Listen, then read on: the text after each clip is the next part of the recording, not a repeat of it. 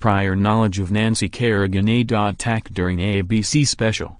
Tonya Harding has long denied she knew a plan was afoot to injure Nancy Kerrigan at the 1994 U.S. Figure Skating Championships. That, actually, was not the case, Harding said in Truth and Lies, the Tonya Harding Story that aired on ABC on Thursday night.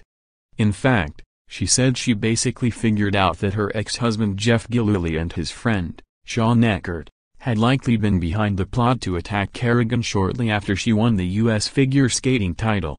Harding stuck to her story that she's repeated for 24 years now. She had no role in planning the attack. In part of the interview that ran on Good Morning America earlier this week, Harding, however, said she did overhear Gillooly and Eckardt talking about taking somebody out to ensure Harding made the 1994 U.S. Olympic team. It popped in my head 2 or 3 days after we got back, that Gillooly and Eckardt were involved, Harding said in part of the interview that didn't run until the 2-hour special Thursday night. More, Tonya Harding threatened to end interview with Piers Morgan. The special comes as Tonya, a sympathetic look at Harding's life that is in theaters, has received critical acclaim. But Harding's mother isn't fan. "I don't give a expletive about the movie," said Lavona Sandy Golden, who was played by Allison Janney in the movie. "I don't care how it portrays me. I could care less about that movie than the dirt outside." More, Harding, mother give differing accounts of abuse. Drinking Janney, who won the Best Supporting Actress in a Motion Picture at the Golden Globes on Sunday, portrayed Golden as a physically and mentally abusive mother.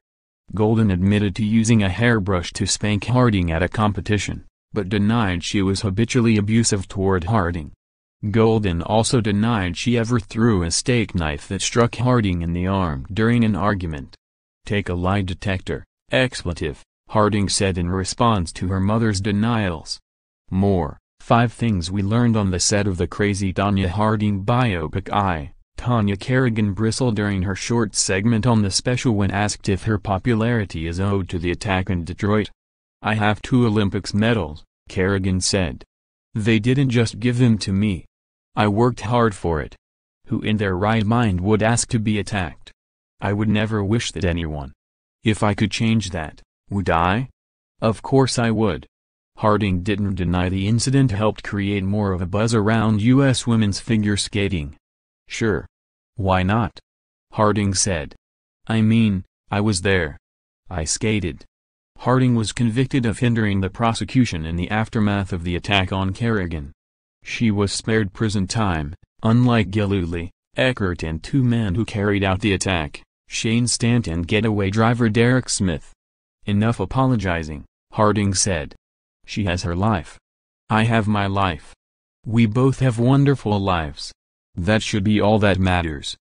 Photos, Tonya Harding and Nancy Kerrigan.